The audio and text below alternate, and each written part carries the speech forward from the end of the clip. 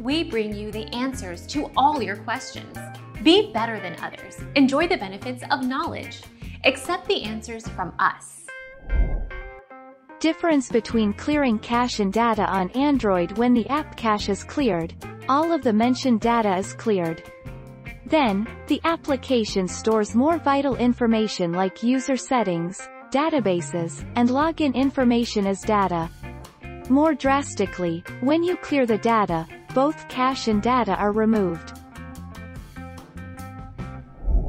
Our mission is to provide accurate answers. We think without knowledge, it is impossible to live a balanced life. Be competent, be skillful. Thank you for watching. Don't forget to subscribe and hit the bell notification.